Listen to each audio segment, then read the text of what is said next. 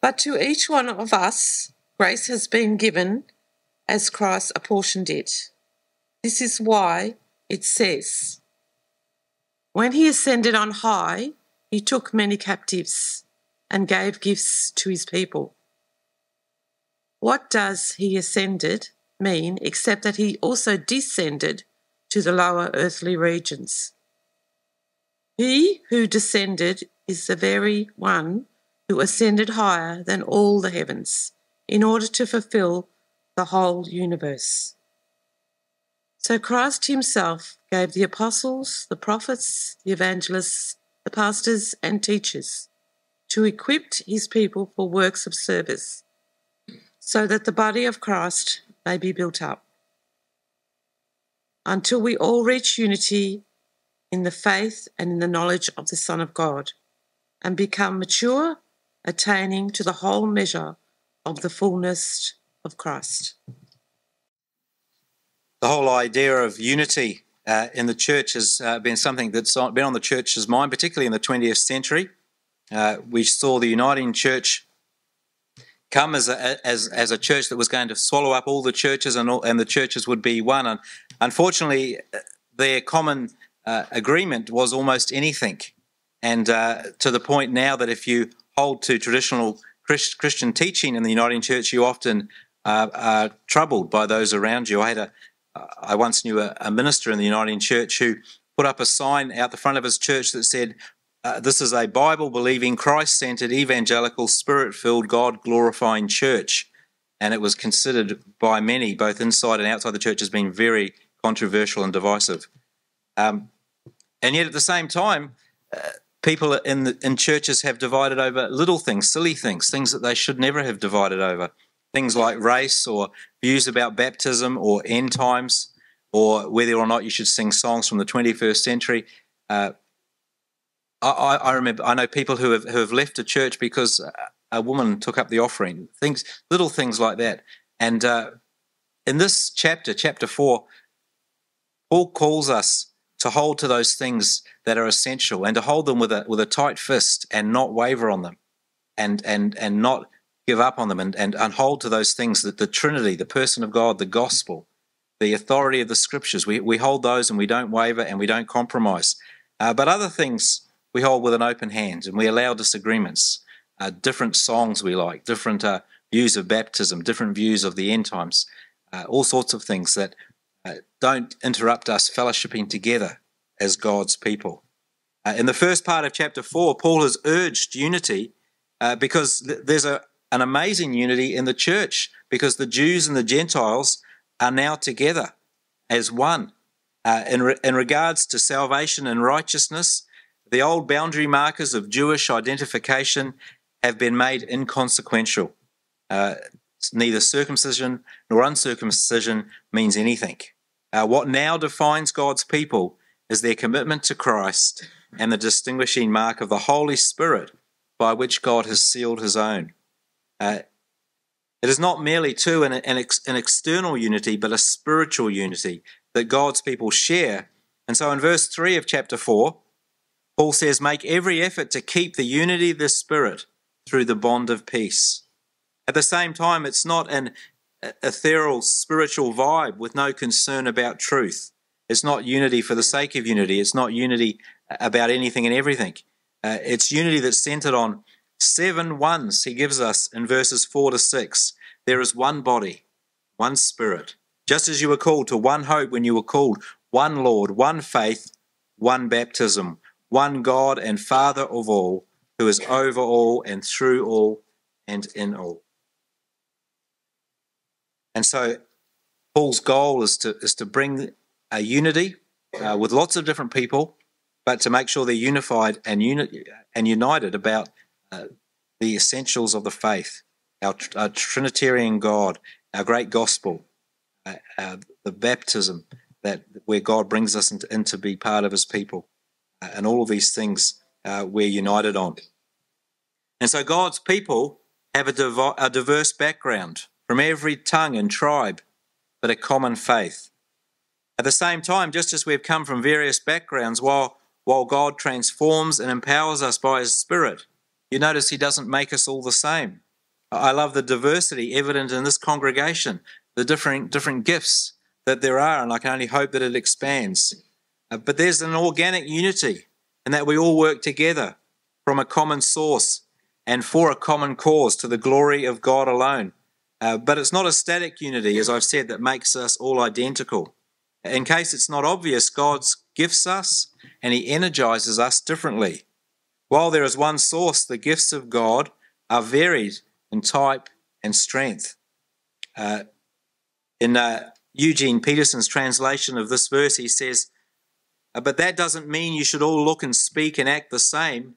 Out of the generosity of Christ, each of us is given his own gifts." And so looking at verse 7, if you've got your Bibles with you, I encourage you to just follow along, because we want what we say to come from God's word. And he says there, to each one of us, that is each one of us here. This is not talking about each person in the world in general, but to the church in particular, to each genuine follower of Jesus in the Ephesian church, to each Christian in the church today, to each person committed to Christ and worshipping together. This is what he says of them: grace has been given. And it's worth stressing that Paul says to each one of us. There's not the haves and the have-nots, the spiritually elite and the spiritually deprived. To each one of us, grace has been given. I've said before that grace has two main aspects in the Bible. There's this idea of grace being undeserved love. Someone's taken the letters of grace and said God's riches at Christ's expense. Undeserved love, undeserved forgiveness and mercy. But there's another use of the word grace you find in the scriptures, and you find it often. And it's the enabling power, the enabling anointing. It's an undeserved and unexpected move of God on people to empower them for a particular task or a particular ministry. Paul has spoken of the former grace, the undeserved love, as regards to salvation, and he now moves on to the empowering aspect of grace, an undeserved gift. The word for grace in the Greek is charis, from which we get the word charismatic. Who is charismatic, you might ask? Well, according to Paul, each one of us, because each one of us has been gifted, and that means spiritually gifted. In 1 Corinthians 12-14, we see also that not only are all God's people baptized in the Holy Spirit, but consequently they are gifted. And if we are obedient to God's word through Paul, we not only follow the way of love, but chapter 14, verse 1, we eagerly desire gifts of the Spirit in our own lives and in the life of the church. And we believe God gives us these gifts to be fanned into flame and to be useful to bless the body of Christ, the church. It's what Paul says in 1 Corinthians 12:7. Now to each one the manifestation of the Spirit is given for the common good. Sometimes God's gifts work in tandem with our abilities and strengths, but other times against them, so that the source of God's Spirit can be clearly seen. So I'm someone who's not medically trained, and if I happen to pray for someone to be healed, and God answers that prayer with miraculous healing, as has happened a number of times, then there's no doubt about where the power is coming from. They don't say, well, maybe Tony is secretly a trained physician. We say God has answered our prayer. There's a number of people who normally stutter and stumble in their speech, but when they speak for God, they can preach a firestorm and draw a crowd. I remember when I was in New Zealand, the leader of Youth for Christ New Zealand was such a man who ordinarily would stammer and stutter when he spoke. And then God called him surprisingly to speak for him, and he became a recognized leader across the country, known as a powerful and clear speaker of God's truth. I'm sure many of you have experienced times when you speak with a knowledge and a wisdom far greater than what you would normally have. Just the right verse comes to mind, or the penetrating question that unlocks an issue, a demonic stronghold, and helps release a person from bondage. We say that this could only be God at work in us, and we give God rightly the glory when he helps us in our ministering to one and serving one another. Unfortunately, there is this teaching in the Christian church that not only is our salvation ultimately up to us, but also what gifts we have are entirely up to us. I like a lot of the Alpha course, but one thing I didn't like in the Alpha course was the teaching that if anyone wants the gift of tongues, they can have it. And it was a teaching that was very prevalent when I was growing up. I remember as a young person, I went up the front to get the gift of tongues because I was told if you wanted it, you can have it, and who wouldn't want a gift from God? So I went up 7 times, I think, to get the gift of tongues, and came back empty-handed in regards to that particular gift. I had all sorts of other gifts, but that was the gift I was told was offered, and we could tell God what we wanted, and he had to give it to us. I was told to pray banana backwards and speak gobbledygook, and that would finally come, and it never did. And I was an elder in the church in New Zealand in my 20s, and a lady from who was in charge of prayer for the church came to our congregation, and she said to me, do you speak in tongues? And I sheepishly said no. And she said, I'll pray for you tomorrow and you'll receive it.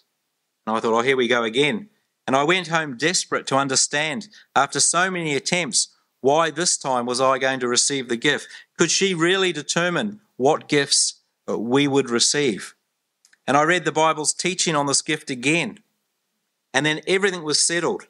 Everything was sorted with just one verse, and indeed just one phrase. It's found in 1 Corinthians 12:11 on the subject of gifts, where Paul is trying to say we don't all have the same gifts. We're not all feet. We're not all the same. We all have different gifts. I love this verse, verse 11. All these are works of the one and the same Spirit, and he distributes them to each one just as he determines. Of course, I realize it's not up to me, it's not up to her, but up to God, and he distributes just as he determines. It's not rocket science. This is a gift. You don't take a gift, you receive it. You don't determine a gift, you discover it, just as he determines. And that's exactly what God says here. To each one of God's people, grace, charis, gifts have been given, not as we determine, but as it says in verse 7, as Christ apportions it. As Christ apportions it. We don't demand it, we don't earn it, we don't decide it. It is Christ who determines what is given and even how much is given.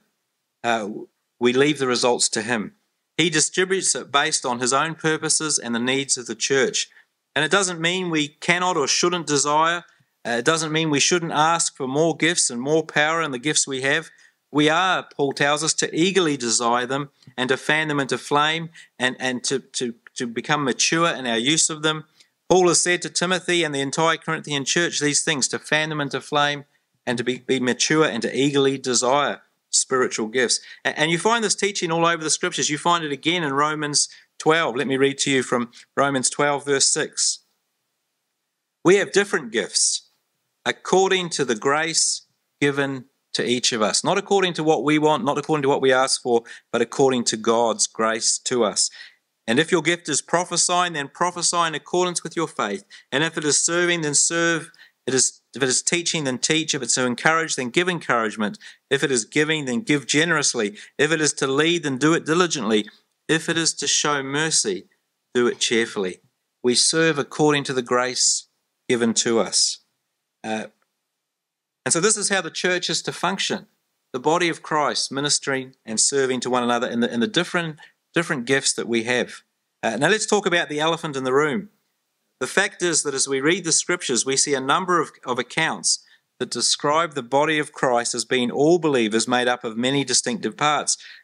But in reality, and certainly historically, we've often seen the church, at least traditionally, as one man leading, surrounded by a few elders at his side, and everyone else is considered the audience.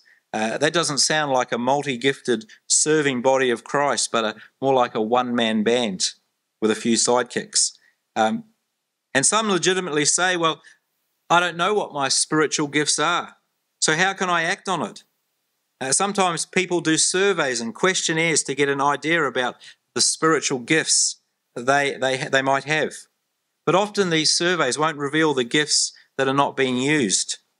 So why is the actual church often so different from the biblical descriptions of the church?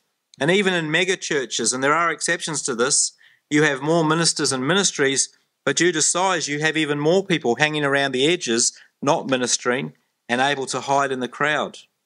On this subject, I really found it freeing what Reformed theologian Sam Storm says on this.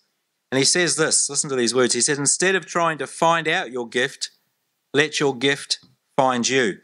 In other words, instead of waiting till you know your gifts before you serve, how about you serve and find out where you are gifted? And he gives some really helpful examples. He says the next time you're in church or in a small group or just hanging out with other believers, pause momentarily and ask, is anyone physically hurt or suffering from chronic pain? If so, take your hands out of your pockets, lay them on your brother or sister, and pray for God's healing power. Is any of you distraught or discouraged? Are some finding life too frustrating to bear? If so, take them out for a cup of coffee and listen to their story. You don't have to theologize about their predicament. They're not looking for explanations. They just want someone who cares enough to spend a few minutes with them. Just listen to them, then love them. Is anyone struggling financially with a few prospects to get them out, with very few prospects to get them out of the hole they're in? Do something courageous. Give them your last $50 and trust God to supply your need. Is anyone confused about some verse of Scripture they just read in their devotional time? Perhaps you're just as befuddled as they are. Pull out a concordance, a study Bible, perhaps a commentary, and study together. Then sit down with your friend and put your heads and hearts together and pray for the Spirit to give you understanding. Is anyone struggling with sin? Offer to pray for them. But before you do, sit quietly together and ask the Lord to guide your thoughts and speak words of wisdom to your soul. If you sense something or a thought comes to mind, share it with them. It might be the key that opens the door to their hearts and brings freedom from bondage. Does the person you just prayed for report hearing voices in their head? Do they struggle with paralyzing shame, virtually bombarded on a daily basis by accusing thoughts and self-contempt? If so, speak the word of God over them with authority. In the name of Christ, command any oppressive, demonic spirit to leave and never return. Pray for them to be filled afresh with the Holy Spirit. Is anyone overwhelmed by the clutter in the garage and that ever-increasing mountain of dirty laundry? Offer to spend Saturday with them, helping out, picking up, washing, drying, folding, and putting away clothes. You get the idea. None of that sounds especially spectacular. Well, maybe some of it does, but that we're aiming. You can see what's been aimed at here. Simply, this is what it means. If we spend less time searching to identify our spiritual gifts and more time actually praying and giving and helping and teaching and serving and exhorting those around us, the likelihood greatly increases that we will walk headlong into our gifting without ever knowing what happened. So instead of trying to discover our gift finds us.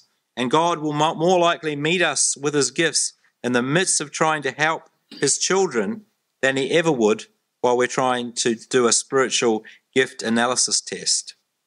So look for a need and meet it. Find a hurt and heal it. Be alert to the cry for help and answer it. Listen for the voice of God and speak it. Identify someone's weakness and overcome it. Look for what's missing and supply it. And when you do, the power of God, the energizing, enabling, charismatic activity of the Holy Spirit will equip you, perhaps only once, but possibly forever, to minister hope and encouragement to those in need.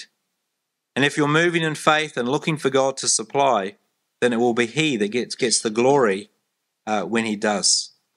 And so just serve one another. Look around you and serve and bless one another, and you will find where you are gifted.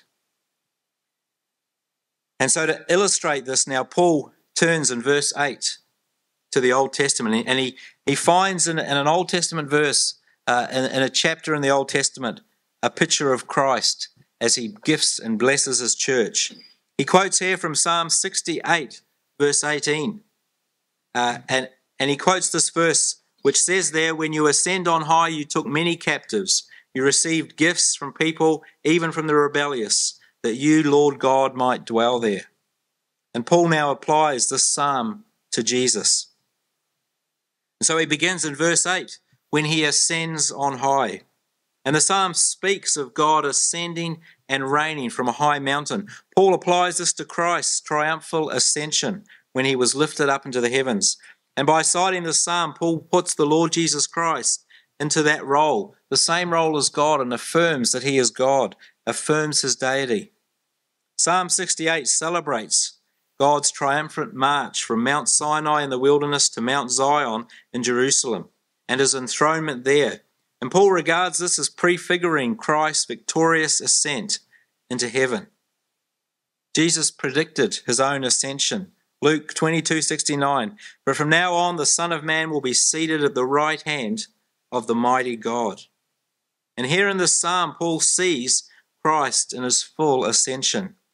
Ascended on high, ascended to the cross as the King of the Jews, ascended to earth as resurrected Saviour, ascended to heaven as victorious Lord and great High Priest, sitting at the right hand of the Father as reigning King.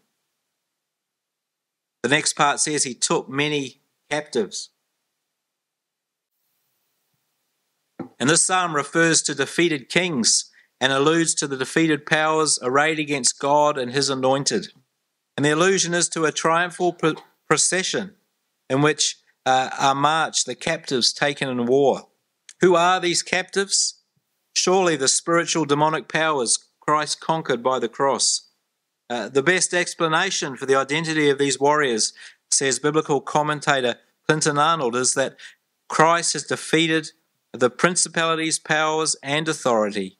Jesus defeated the spiritual powers arrayed against God and God's people, and he describes it in places in the Bible, like Colossians 2:15, that says, having disarmed the powers and authorities, he made a public spectacle of them, triumphing over them by the cross. Now the powers of evil have been held back and bound, so they are no longer able to hold back the gospel from going into all the world. Since the time of Christ, we see the gospel going out to every corner. God's people are no longer a nation. The identity of God's people has indeed gone global. There is no doubt about who's in charge now. Peter describes it in his letter. He says of Christ, Jesus, as the one who has gone into heaven and is at God's right hand with angels, authorities, and powers in submission to him. And so you may feel weak and oppressed by spiritual powers, but you can call on the one who has authority over those powers, the one who is above those demonic powers. And you can call on that God, that great Christ who is victor and the one who is above all.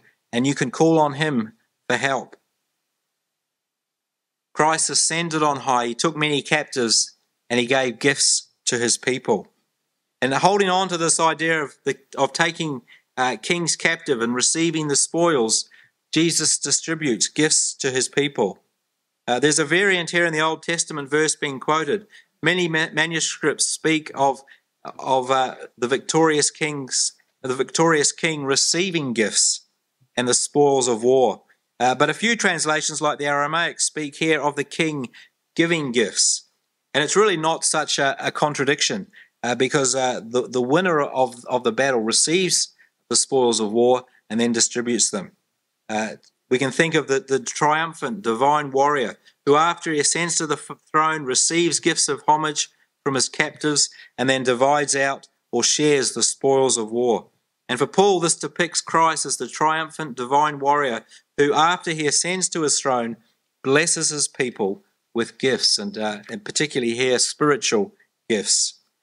Just as the victorious warrior seized and divides the spoils, so Christ, imprisoning the forces of evil and winding back their hold on the world, goes on to gift his people for the work ahead in his coming and growing kingdom. And then Paul hones in on that verse in verses 9 and 10, and he looks first of all at the descent of Christ and then the ascent. He hones in and expands on the vertical direction of Christ's travels. And he starts by saying, what does he ascended mean except that he also descended?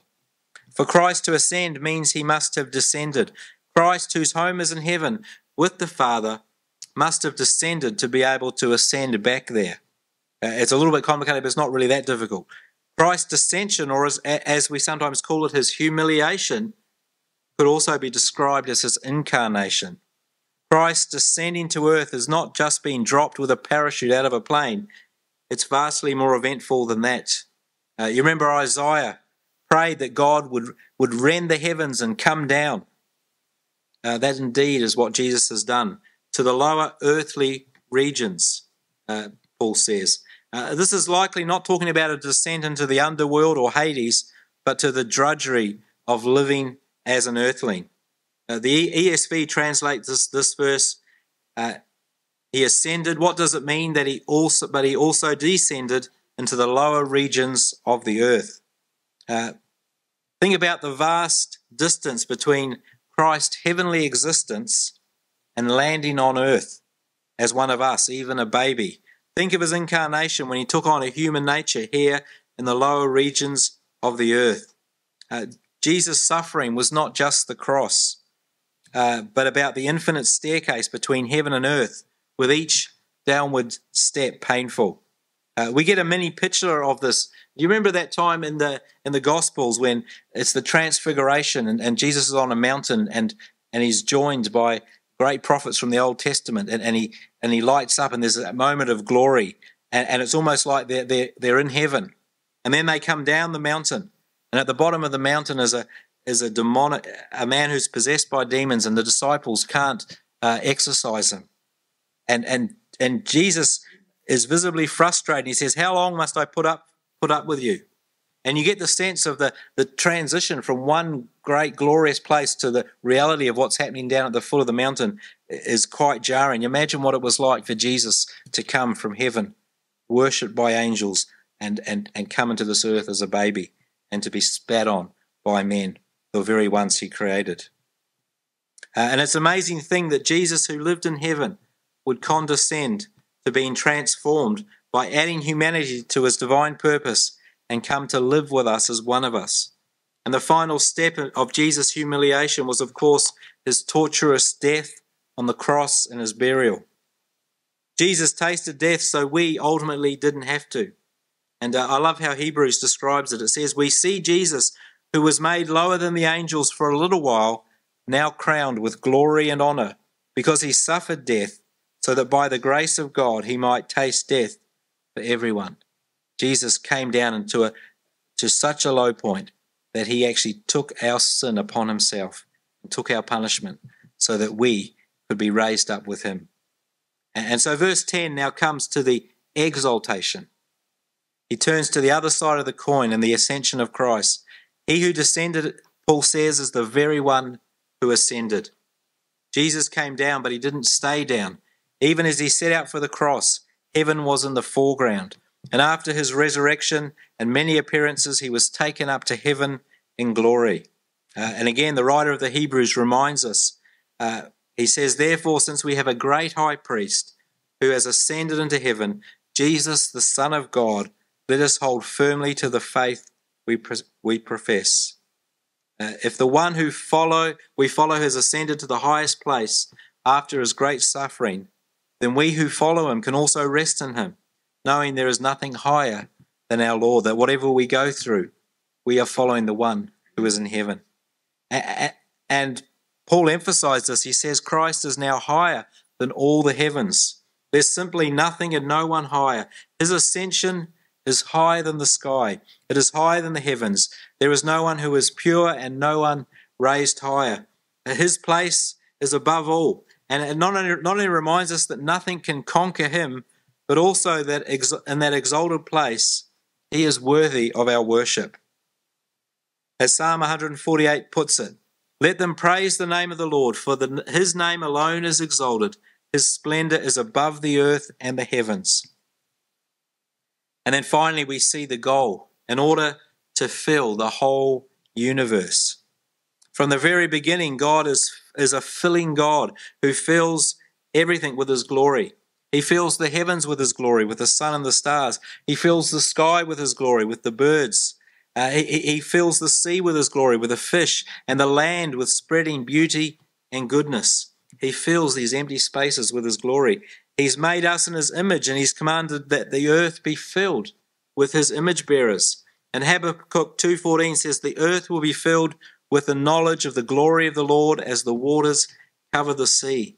And ultimately, the whole universe will cry out and proclaim that Christ is Lord. We've already seen this in this book, Ephesians chapter 1, verse 22. God placed all things under his feet and appointed him to be head over everything for the church, which is his body, the fullness of him who fills everything in every way. And so in conclusion, can I invite you to come to this Christ, to seek him first in all that you do, to acknowledge that he is the one that is high above all, and to make use of the gifts that he gives us in ministry and service to one another and to the world. And remember that Paul reminds us that the reign of Christ is greater than we can imagine, that the ripple breaking into the universe, like a larger star whose light keeps traveling, is spreading and will fill the entire universe. Let us pray.